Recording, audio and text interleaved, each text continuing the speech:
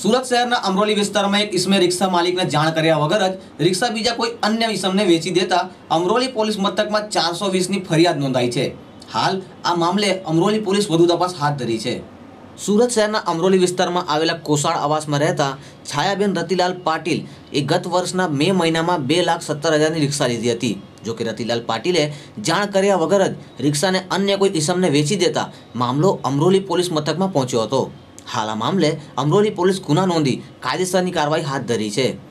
Cameraman Kishan કાપોપરા સાથે સુરત મિશ્રા, આઝાદ news, Surat.